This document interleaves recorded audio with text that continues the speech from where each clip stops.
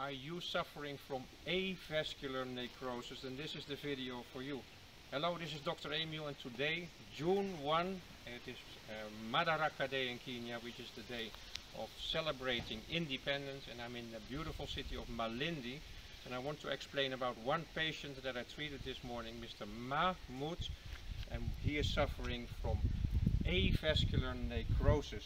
So avascular necrosis, in short, it means that your bone cells are dying, and there's only one reason why your bone cells are dying, and that is because of poor blood circulation. So in this case of Mr. Mahmoud, it is mainly affecting his femur bone on the top close to your hip joint, and there's no circulation, so that bone starts to break down.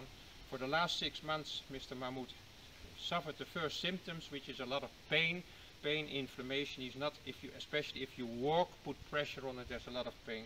Also, you cannot really lie when you're sleeping on that side. So the QRS, this is a typical example where QRS is really super effective.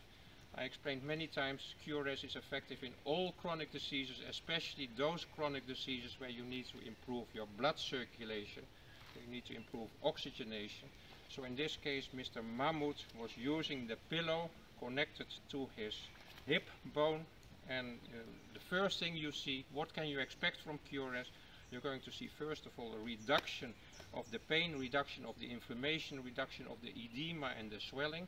And QRS also, secondly, it strongly improves that blood circulation, so all of a sudden now you get oxygen to that bone spot.